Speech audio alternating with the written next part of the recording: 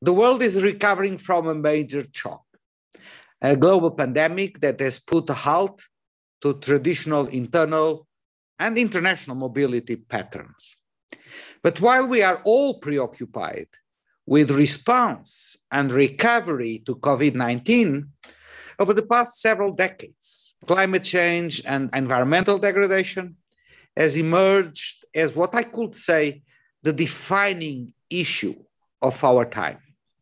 Slowly, the impacts of this change on migration and mobility has moved into the spotlight. Our awareness and knowledge of the challenge have expanded tremendously, just as the impacts for migrants, displaced populations, and broader communities have proliferated.